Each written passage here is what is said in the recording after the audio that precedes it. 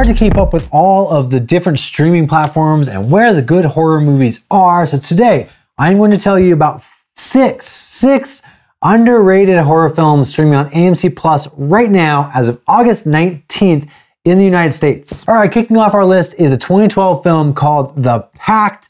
And this is about a girl whose sister goes missing, and then she goes back to like their childhood home and starts trying to figure out this mystery about what happened to her.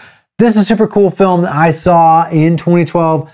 Told my friend about it. He checked it out. He loved it. And it's one of those that's just stuck in my mind for a long time. And there are a lot of those on this list. You're going to see me say that a lot here. But this is a really well shot, low budget horror film with a really cool setting in this creepy house and a cool little mystery also going on here. It does start a little slow and you're going to have to ignore a little bit of pieces here and there. I think the acting is a little weak. It's a little awkward at first, but give it a chance, get into it. And there's some really creepy cinematography, really creepy scenes in here. And like I said, cool just shots of the house. Now there's also a nice little mystery also going on here. Like I said, this does have a sequel called The Pact 2, and I have never seen that, so I cannot speak for its quality, but check out The Pact if you've never seen it. All right, coming in number 5 is a 2018 film called The Clove Hitch Killer. This is also streaming on Netflix, just so you know, if you want to check it out and you have Netflix but not AMC Plus.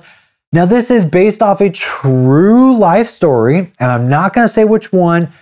You can check it out. You can Google it if you want to, but I like to try to keep some stuff, keep as much as mystery as possible, because I think going in blind is good. Although I will say this is about a boy who is trying to follow the trails of this serial killer in his small town and sort of unsolve this mystery that's going on. He, similar to Summer of '84, but instead of a group of teenagers, you get this one teenage boy who's kind of like an outcast, and he's trying to figure out some stuff when he stumbles upon some clues.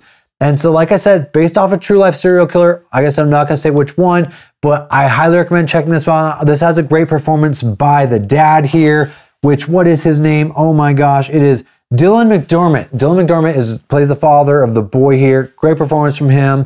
And just this is a really cool twist on, like I said, it's based on the true story, but it's definitely taking some initiative and changing things. It's not like it's 100% factual. It's not like it's biography or documentary or whatever. It's definitely taking liberties here, but I highly recommend checking out The Clove Hitch Killer if you've never seen it. All right, number 4 on this list is Werewolves Within from 2021. And this is based off a video game to which I have never played. I don't know anything about the source material, but don't go in expecting it to feel like a video game. It definitely doesn't. This is a horror comedy, and this movie is about a group of like a small town that are being attacked by werewolves, but don't go in thinking that this is going to be some like bloodbath of like a bunch of werewolves attacking this small town. This is not 30 Days of Night. This is more of like a horror comedy with some quirky characters that get trapped in this hotel, or I guess they isolate themselves in this hotel in the snow, trying to figure out this mystery about who might be this werewolf. And so there's a whole lot of like this, you're the person going on, and there's this out-of-towner that comes in, and there's a whole lot of pointing fingers and trying to piece together the clues, as well as there's some people that go missing and get killed here and there. And so there's a lot of, like I said, quirky humor, quirky characters, and a nice little mystery going on. Plus you have the added benefit of isolation in the snow. Also great performance by the lead here, and I can't remember his name, but Sam Richardson. He's great in this. I think he's hilarious. But remember, as I said, it's like subtle humor. It's not over the top. So don't go in expecting a bloodbath or outrageous laughs. It's a very dry comedy, but a nice little mystery going on here. And this is just a fun little movie. So I highly recommend checking out Werewolves Within if you have not seen it. Number 3 on this list is a 2013 film that, similar to a lot of these on this list, I saw years ago, and is one of those cool concepts that just stuck with me for a long time. The film I'm talking about is called Contracted. Now, this is a movie about a girl who goes to a party and gets drugged and gets what she believes to be an STD. Now, that's all I'm going to say about it, but you know, that could be a trigger warning for some people. Just know that going in, that is what this film is about. And it is definitely more of a serious tone, but it takes a overdone concept and puts a nice little twist on it that I really appreciated. This also does a sequel, which I haven't seen, but if you happen to check it out, let me know if it's any good. It's called Contracted Phase 2, I believe. But this has some cool gross out moments, some cool practical effects. As I mentioned, this is a low budget horror film, so know that going in. This is not going to be like a big budget, blow your mind horror, but it's a really cool concept, good performances, and some cool gross out pieces here and there. All right, coming in at number 2 is another movie that I saw in 2009, and I showed my friend. We both loved it. We watched it repeatedly, and I don't know anyone who ever talks about this movie. The film I'm talking about is called Doghouse. Now, this is a British horror comedy. It's a very specific style type of movie. Now, if you like that style, I think this will be right up your alley. But once you watch it, you'll kind of understand what type of movie this is.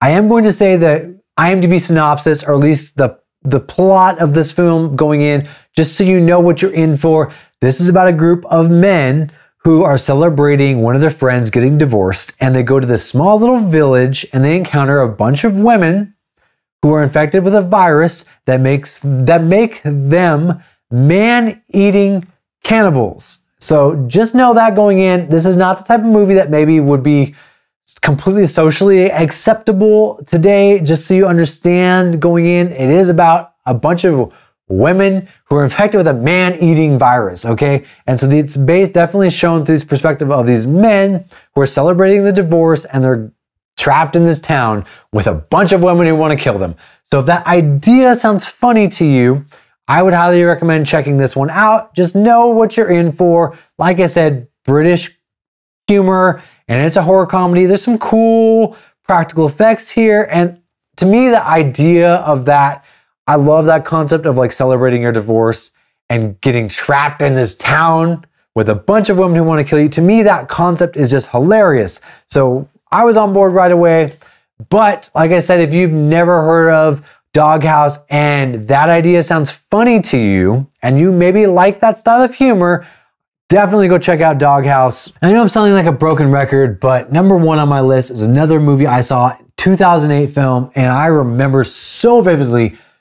I was at my friend's house. I checked this out on his computer, put my headphones on, had no expectation, and this film just blew my mind. The film I'm talking about is called Pontypool, and this is an interesting title. I know it takes place in a small town, I believe in Canada, called Pontypool. I don't know if that's a real town or not. Canadians, let me know if it's a real town. I'm not sure, but every once in a while you just stumble upon one of those movies and it just like sticks with you forever. And this is one of those movies. This is a zombie outbreak type film, but it is told through the perspective of this like crew that are hosting this sort of like radio talk show. And there's this radio DJ, or this radio show, I guess it's not a talk show necessarily, but this radio DJ who is kind of narrating the events of what is happening in this small town in the snow. And they're getting these little pieces of news articles coming in, and they're not exactly sure what's real, what's fake, and like if it's a hoax. And so that's all I'm really going to say about the plot. But there's this one really unique idea that sort of explains this zombie outbreak. I've never seen anything like this before. It is such a cool concept to me. And I think it's one of those that, hey, if you go check out this film and you're like, that just didn't work for me, it might not. It might not work for you. But if it does, I feel like it's so cool. It might be something that you will just never forget when you think of zombie films again. In my opinion, anyway. Now, I did watch this again recently, and unfortunately, it doesn't hold up quite as well as it did when I first watched it. But I still think that while you might have to ignore just a little bit of pieces here and there, it takes a little bit to get started, and it's low budget. So you might have to ignore just a little bit of the pieces here and there. But there's this concept, like I said in here, I think is just so cool. I have never seen anything like it, and I highly recommend you checking out Pontypool. if nothing else for this really eerie tone and vibe and the storytelling. Like I said, it's just such a unique way to tell this zombie apocalypse that I've never seen before. And the way that the outbreak happens is unlike anything in any other movie. Super high recommend Pontypool. If it sounds like it's up your alley, go check it out right now, streaming on AMC+. That is my list, and there are a couple films on this list that I've been wanting to talk about for a long time, and I'm so happy when I'm scrolling through. I just, I want to be able to give people some recommendations of things that I really enjoyed and have impacted me in my film going experiences for years, not just like once, but have stuck with me for a really long time. And sometimes, like if you do a review of an older film, not everyone checks it out, but sometimes people check out these lists and they're looking for things that you might pass over. So check out some of the movies on this list. And if you have, let me know what you thought of them down below. But if you haven't, let me know which ones you're going to check out and come back after you watch them and let me know what you thought of them.